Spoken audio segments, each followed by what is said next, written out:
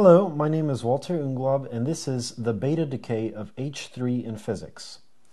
H3, denoted by the letter H and a 3 here and a 1 here, refers to an isotope of hydrogen called tridium. The nucleus of tridium is known as a triton, and it is unstable, meaning that after some time has passed, it will decay into another element and another particle.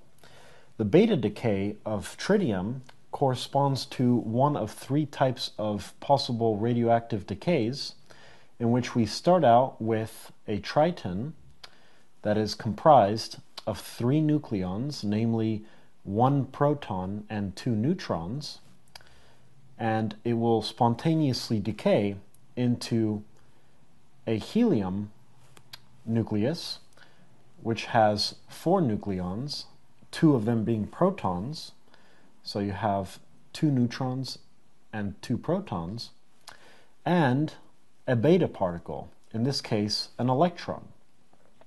Notice that the tritium has a total charge of plus E, the helium has 2E positive charge because of the 2 protons, and the electron has a charge of negative E, because it is a single negatively charged particle.